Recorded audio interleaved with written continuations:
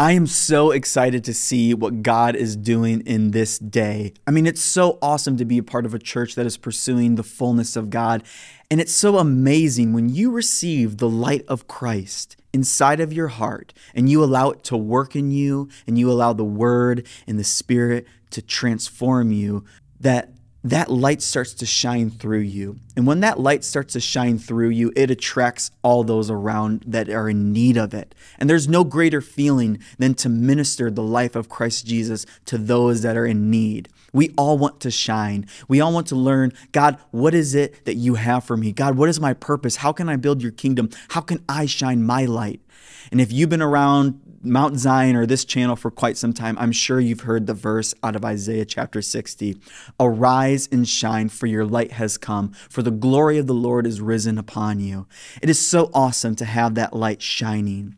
But I think it's very interesting in this scripture, before it instructs us to shine, it tells us that we first must arise. This is a time where God is calling his church to arise, that no matter where you are in your walk with the Lord, this is a season of new beginnings in this new day. And in this new day, God is calling you to arise, to leave the things of the past, to come out of that tomb, to be transformed by the renewing of your mind, that you may prove what is that good, acceptable, and perfect will of God, to become all that God has called you to be, so then you can shine, so then you can be that living demonstration of what it means to truly be the sons and daughters of Christ here on this earth. But in order to arise, we first must die.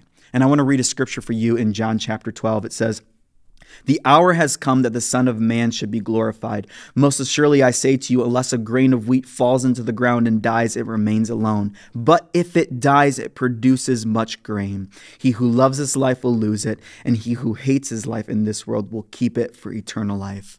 What Christ is trying to show us here is that in order to truly produce the fruit of the Lord, in order to become all that God has called us to be, we have to be willing to give up this life that we're wanting to control, that we're wanting to try to find, that we're wanting to try to make sure happens the way that we want to happen. God's saying, are you willing to die to yourself? Are you willing to die to your old mindsets? Are you willing to put to death the hurt, the fear, the doubt, the pride, the pain that has so easily ensnared you for so long? Will you put that to death? Will you leave it in the tomb and arise? Just like Lazarus, Jesus said, arise, son. Won't you come out of that tomb? Won't you come out of that old way of thinking? Won't you leave those hurts in the past? Won't you give them up to me so that I can create in you everything that I've called you to be, so then you can shine as my living demonstration of what it means to be a son of God, what it means to be a daughter of God in this new day?